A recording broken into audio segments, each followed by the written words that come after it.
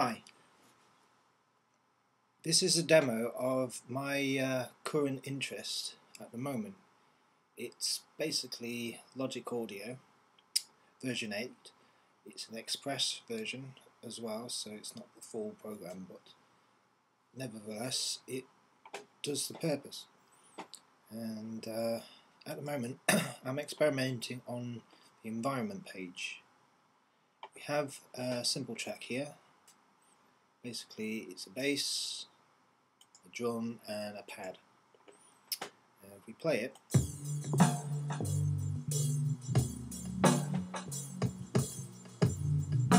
simple loop.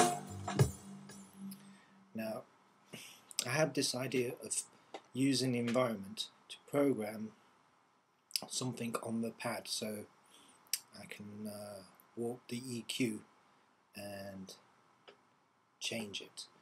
Now if you're familiar with Logic, not all of it looks fully automated.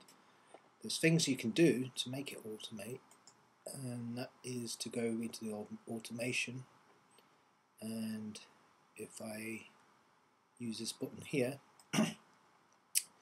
I can see all these effects I can affect using the timeline. Here's the corresponding effects as well. Now I can go into channel EQ and change each parameter, but it's long and boring to do that. I thought it would be better if instead I go into the environment. You can get to it by pulling down the window menu and clicking on environment, like so. Now if I wanted to change something like the channel EQ, in this case I've selected this already. Bear in mind it comes up selected on this window in the environment. Now if I go into the channel EQ, I wanted to basically select the lower and upper shelf, and to do that it is just to move this parameter here, and same here. Now I need to actually use these numbers here to affect a fader, and we need to address the fader via way of transformer. I've prepared the environment, and you can see the fader goes into two transformers, the upper and lower, and into the actual sequencer. This third one deals with automation. So if I wanted to affect the lower shelf, it would be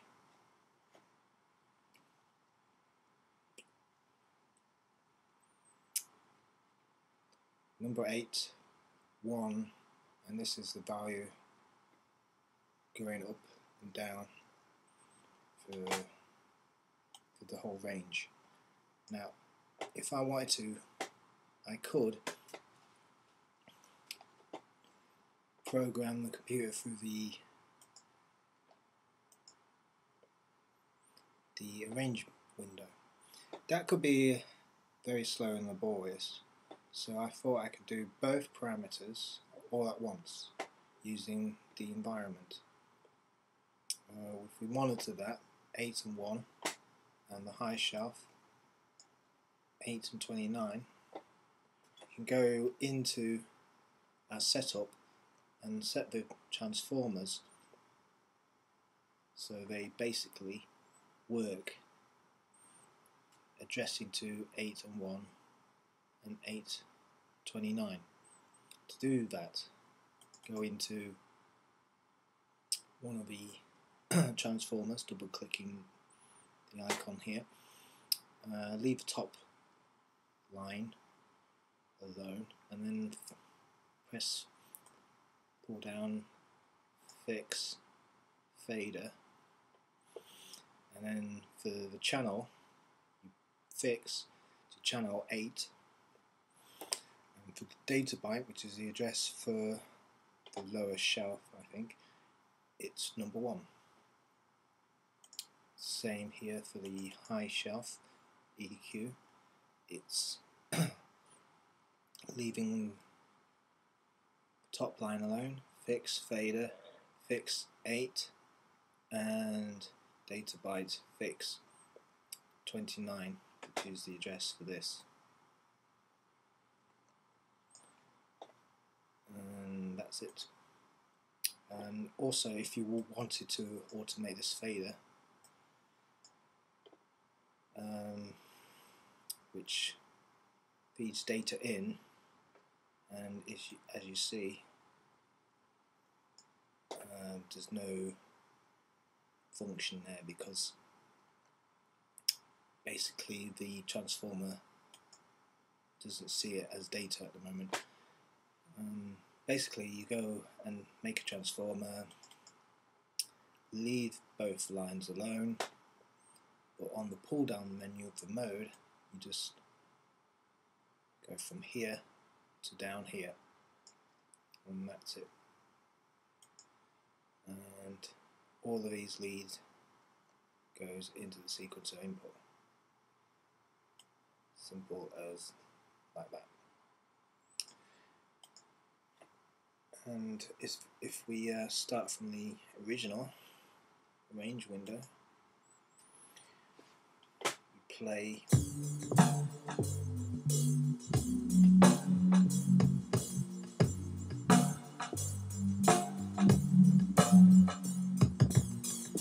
move the fader,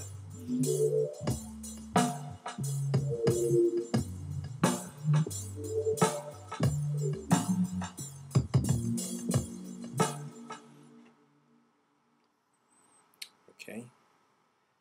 Bear in mind when you record, you arm the track as is, and then you can move your fader control, which would be basically pressing the record button. Now let's try this out.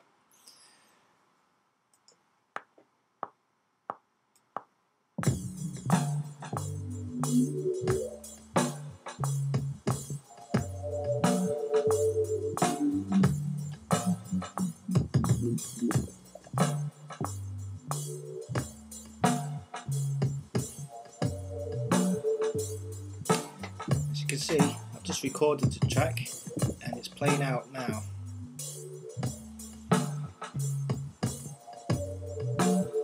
And the information is here. If we wanted to, double click on here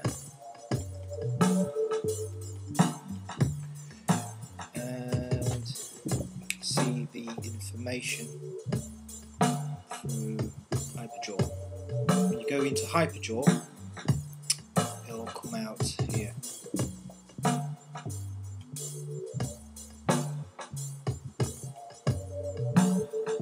There you go.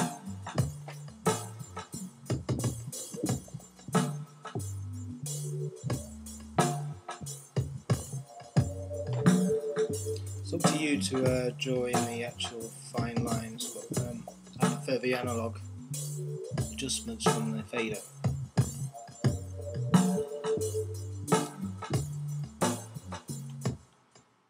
But there you go, that's how you actually work the automation from the environment. This is my gadget life, and you're welcome to it.